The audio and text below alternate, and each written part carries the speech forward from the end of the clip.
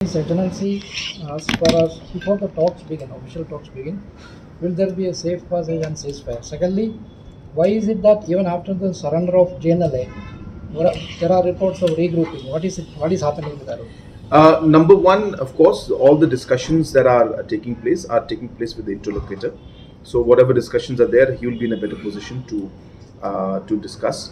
Of course, they have mentioned certain points that are there, and obviously, as a government, we will try to ensure that whatever steps can be taken to ensure that they are comfortable in terms of and feel safe from all angles, and and other issues which are concerned, we will try to take them up.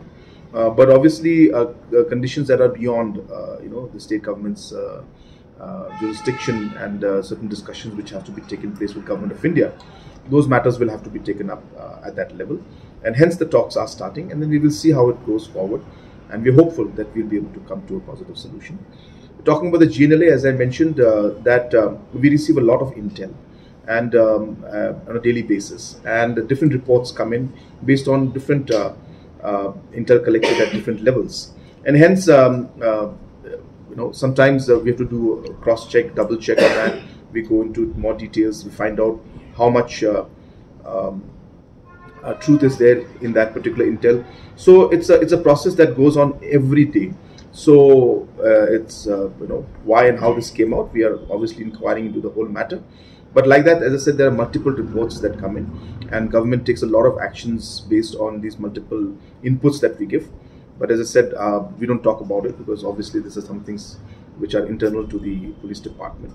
But that's how law and order is. And as I said, regarding this intel that is received, it's not that we are taking it very seriously or we are not taking it very seriously.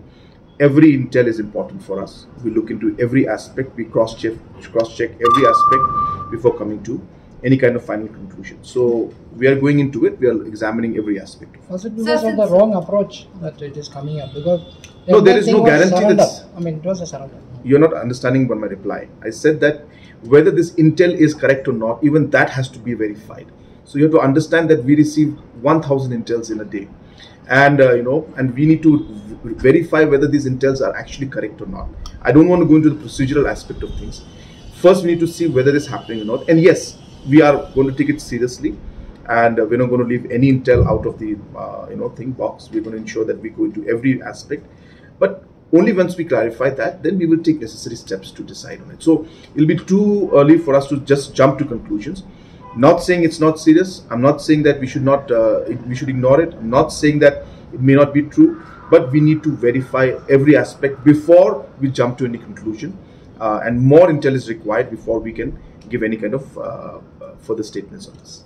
Sir, since formal talks with the HNLC will soon start, so what are the agendas that this talks will be based on? Well, that's the talks will start. Let the interlocutor discuss and let the government be there. I think it will not be proper for me to come in and say that. As I said, it's not from my point. There's a process, there's a procedure.